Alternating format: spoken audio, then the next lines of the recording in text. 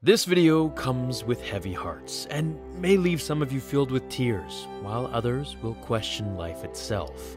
Rian Johnson, why did you do this to us? Our beloved Ackbar, the second most infamous line in the Star Wars universe. It's a trap!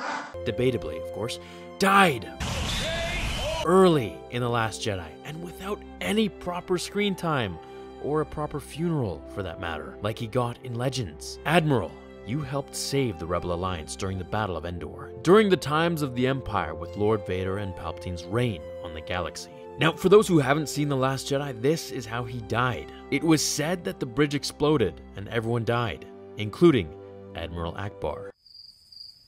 That was it. They did you wrong, and I want this video to be the official respect thread for Admiral Ackbar. Before we have a few moments of silence to honor such a man, I'd like to briefly go over some of his life, so that we may better know the man behind the gills. Ackbar came from the planet Mon Cala during the final years of the Galactic Republic. His homeworld was part of the Republic itself, ruled by Supreme Chancellor Sheev Palpatine.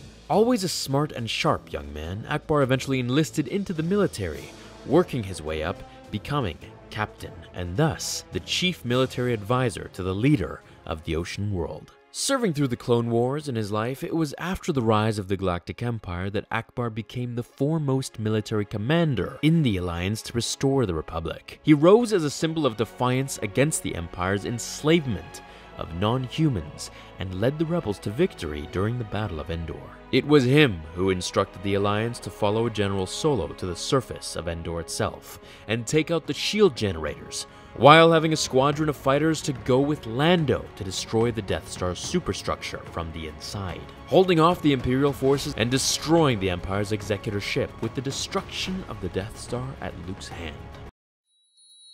We can see Ackbar party with everyone down on Endor's moon, where we see the Force ghosts and Luke joining everyone in celebration. Ackbar is as much as part of the original trilogy as Luke Skywalker and Darth Vader. Now, after his short role in The Force Awakens, we don't even see him in The Last Jedi, only hear in one simple sentence that, yeah, he was blown up too. If I were to have it my way, Ackbar would have taken Holdo's place and sacrificed himself to save the new Rebel Alliance, who were escaping to Crate. That would have been the right send-off, since for some reason, our multiple guild friend was sentenced to die. So, my fellow Jedi and Sith friends, my fellow bounty hunters, and everyone else watching, may we all give a moment of silence to our lost but not forgotten Admiral, Admiral Ackbar.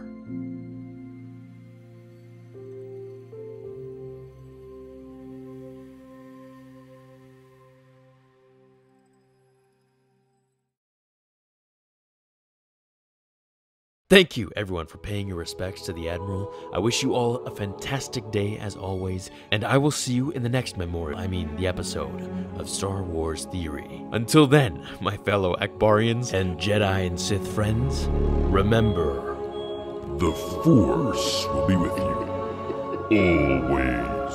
Now, fulfill